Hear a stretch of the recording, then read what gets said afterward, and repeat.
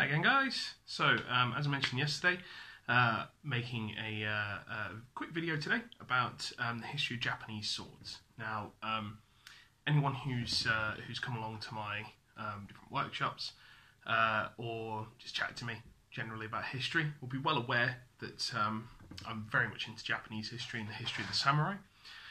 And anyone who's become good friends with me and come over to my house before will probably know that I have quite a lot of Japanese swords as well.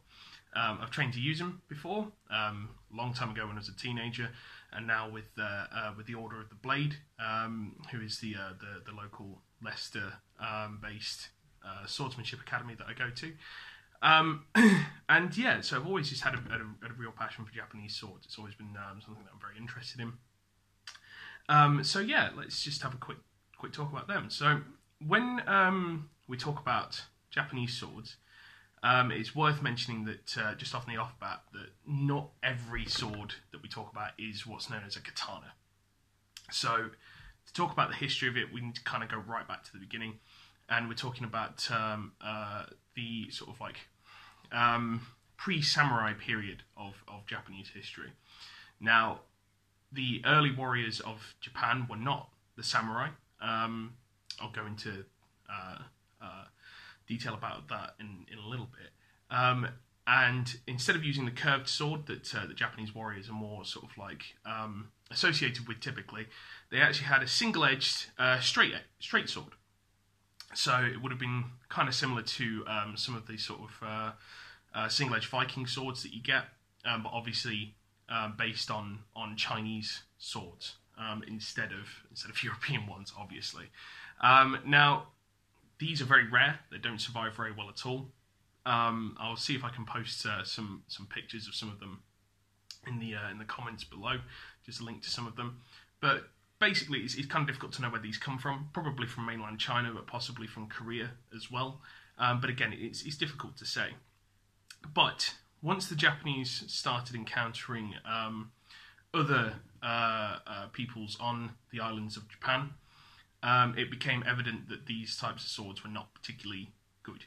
Basically, the design wasn't very good, and they weren't very effective for what they were trying to do, and particularly when they ran into the Emishi people.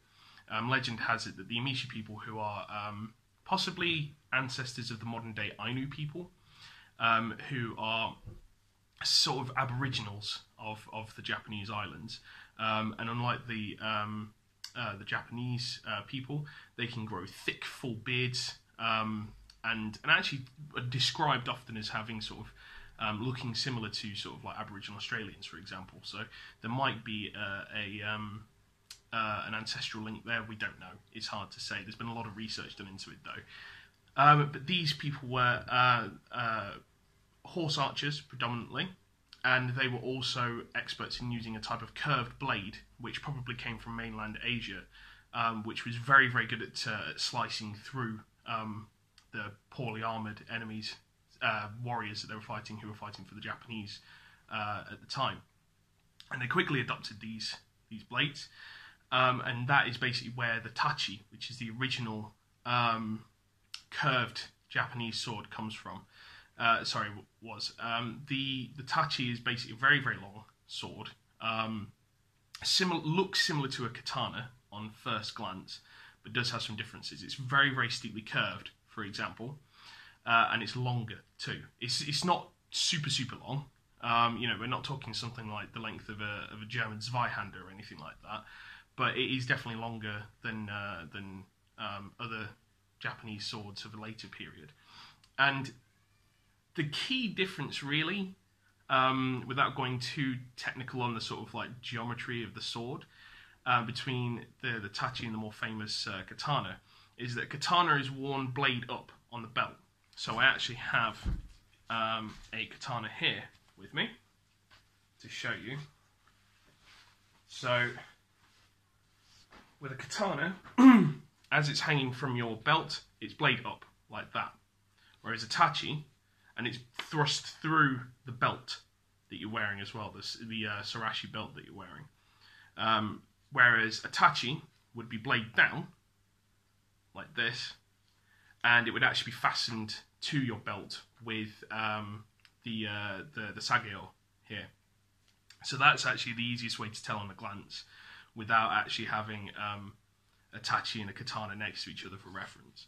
Now, this weapon would have been used predominantly as a backup weapon in reality, because after seeing the way that the Emishi people fought and how successful they were in their horse archer endeavours against the Japanese, the Japanese warriors basically adopted this style of fighting. And this is pretty much what the samurai became in their early period, as mounted archers. So the misconception about samurai is that they were always swordsmen as their main weapon. But originally they were actually mounted archers. Now, samurai rose up during the Heian period, which I mentioned before in a previous video, is about sort of like 8th to 13th century Japan, roughly. Maybe a little bit, leeway either way. But the samurai were originally actually sort of like really, really low-ranking nobility, and they were kind of like a administrative class, bizarrely enough, within the imperial court. And their job was predominantly to look over the administration of the provinces that are further away from the capital, particularly in the far north, where the Emishi people were still basically fighting a guerrilla war against the Japanese invading force, effectively. But as the imperial court became more and more obsessed with art and culture and not really caring about running the country anymore, local noblemen instead turned to the samurai to protect them. And this is where the rise to prominence of samurai as warriors came from. And so, again, originally mounted archers, the technique was basically to ride down their enemies, ride past them, and then shoot behind them into the back of the armour. And the sword would only be drawn as a backup in case they ran out of arrows, or if they got attacked in close combat. Now, again, big long swords make sense when you're on horseback, so you can get a nice big sweeping action downwards. And this worked very, very well, whilst the samurai were fighting themselves, which they would want to do very often. So this was predominantly the style of fighting that was done during the famous Genpei War, for example. But a big change came when the Mongols invaded in the 14th century. And basically, the problems that arose there when they were fighting the Mongols is that they quickly realised that the Mongol recurve bow was significantly more powerful than the Japanese Yumi bow that had been made up to that point, because it hadn't changed the Yumi very much from its early conception all the way through to this period. And so they, at range, which was where they were typically used to fighting, they were completely hammered by the Mongols on the beaches of Kyushu, which is a southern island in Japan, the largest southernmost island of Japan. It didn't go very well for them at all.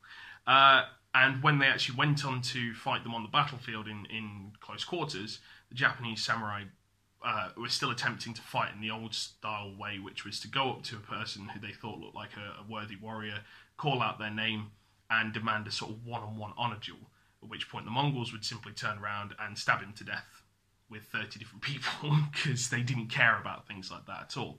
That was how they managed to conquer the largest contiguous empire in human history, was by basically ignoring anyone else's sort of like codes of war and just doing things their way.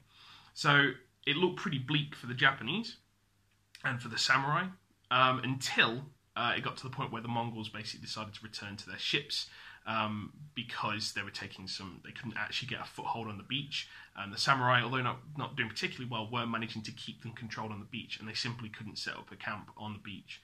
So they returned to their ships, and at this point, the samurai basically decided that they were going to take matters into their own hands. They boarded small rowboats, rowed out to the Mongol ships, boarded them, and started fighting them in close quarters with their swords. And at this point, this is when the realization came in that they may not have been better with their bows than the Mongols, but they were a lot better with their swords, because the Japanese samurai obviously were a noble class and they had plenty of time to practice with all of their weapons and their swords, whereas with a lot of the Mongols, their kind of they were conscripted soldiers, so they were decent in large ranks, but once you got them one-on-one, they were not as effective as the samurai. And it scared the bejeebus out of the Mongols when they suddenly turned around and saw that loads of their ships were being massacred and set alight. So they basically drifted out to sea to try and get away from these small rowboats that they thought couldn't follow them into open water. And that's when the monsoon hit, the kamikaze, hit the Mongol fleet and destroyed it. Now, this kind of was a proof of concept for the samurai, and realising that maybe close quarters weapons might have been the better way to go, especially if the Mongols were planning on invading again. But they actually found, when they were on the Mongol ships, that their long, thin tachi blades were actually getting stuck in the masts of the Mongol ships and breaking because they were so fragile. Just a quick side point as well, though, that on the actual beachfront, rather than the katana, which was obviously the tachi, which was obviously relatively short, the samurai started using the naginata, which is basically a polearm with a curved blade at the end of it, as their main weapon. But in the close quarters of the ships, that's where the sword came into its own. But there was a realization that they needed to change the design of the tachi so that it could be stronger and fit its design as a close combat weapon a lot better than it already did. And so a decision was made to start smithing swords in the uchigatana style, which is basically the same as the later katana. The only real difference is that the uchigatana was still carried blade down sometimes, because it was still used as a cavalry sword, whereas the katana, like I say, was a little bit stouter and stockier as a blade. But if we want to have a quick look at a katana, we have one here. This is the 47 Ronin katana by Hanwei Swords. It's a very, very nice sword. Once again, depicting the 47 Ronin on the Suba, which is the handguard. Again, might make a video about them later on. But you can actually see that despite being a two-handed sword, the katana is quite short, which is unusual. So it's more akin to what in the West we might refer to as a bastard sword. So effectively a one-handed blade with a two-handed grip. Now, obviously, this provides a lot of strength and power, but it does limit its reach somewhat. But that is basically predominantly technicality overcome. So you can see that the back of the blade is quite thick, whilst the edge is obviously razor sharp. Now, everybody always calls this groove here a blood groove. Anyone who's come along to my workshops before knows that that's not what it is. It is a bohi, and it is not used to let the blood pour out like everyone thinks it is. It is actually used to lighten the weight of the blade without compromising its structural integrity. And it's the same as a fuller on a European sword. The blood groove is a myth. It's not actually a thing, unfortunately. I don't know where that myth comes from, but that is what it's for. It's to reduce weight, not to let the blood flow out. So once they... Oh, my apologies.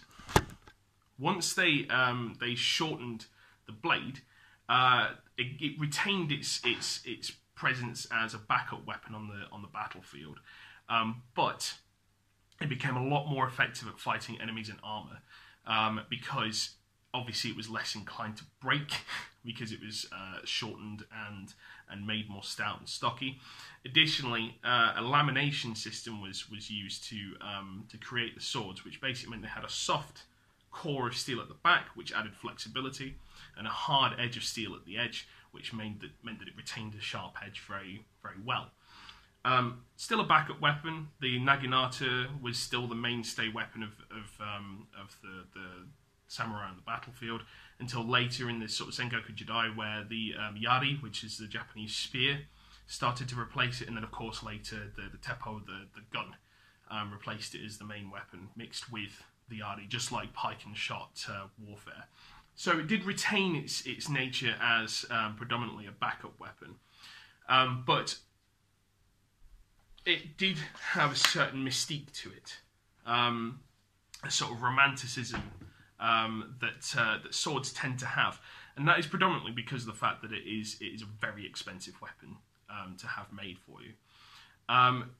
Another thing that's worth noting about the katana as it developed from the uchigatana is that the blade actually became straighter and straighter, so it started to lose some of the really steep curvature that the tachi sword had, and starts to move towards being a more straight single-edged blade. Now it's still curved, as you can see, but if I find some pictures of a tachi and put it in the comments for you, you will basically see just how curved tachis actually are in comparison. They also had a paired single-handed blade known as a wakizashi, which you can see is a lot shorter. It's about the same length as a gladius, a Roman gladius. Now, typically, the idea of this weapon, a lot of samurai simply treated it as more like a ceremonial thing, that they had to have the two swords. That was the way that things were done. But obviously some samurai, particularly such as Miyamoto Musashi, probably the most famous samurai ever, actually saw this as a weapon that could be used in battle.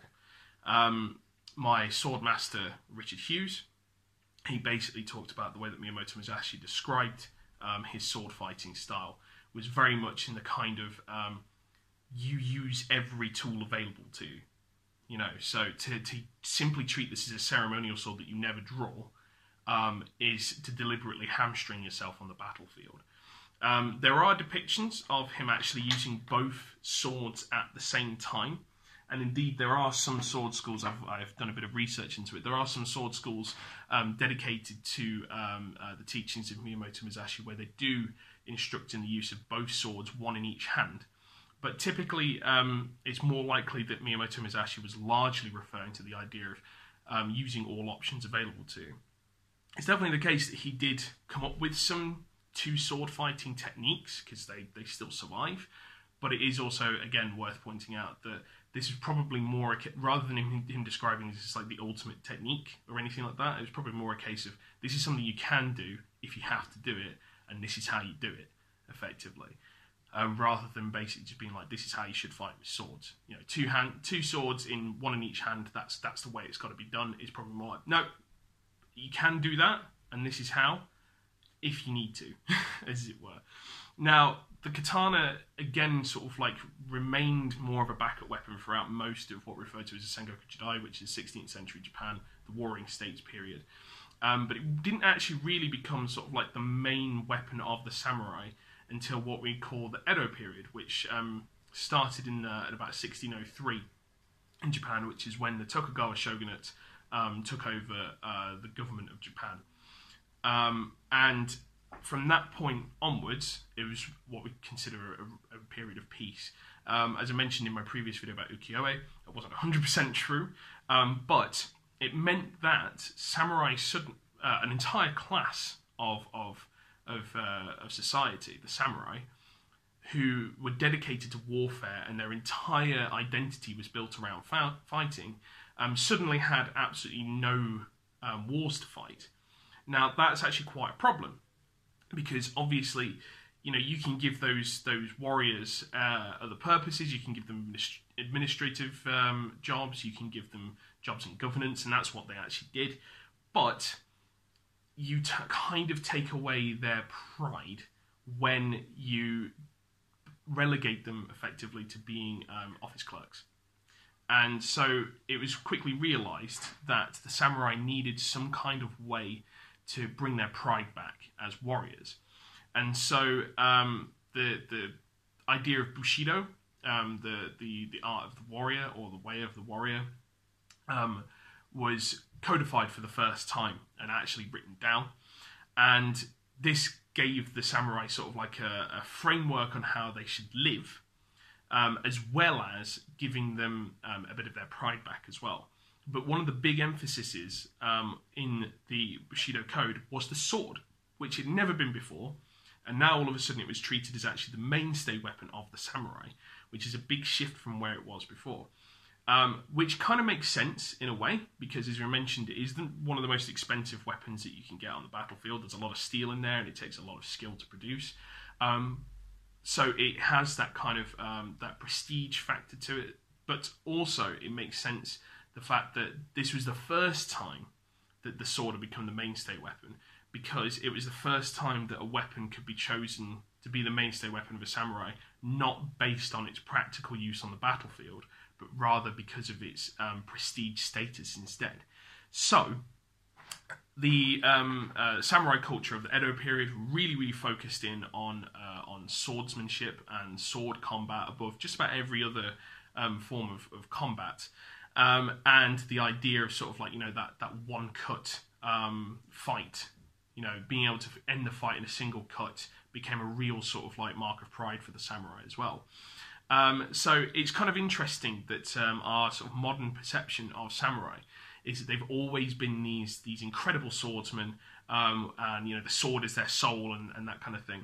And that's like this several hundred, if not 1,000-year-old tradition that dates back to, you know, ancient times. Whereas in reality, for a start, the samurai aren't even actually what we call an ancient group of people.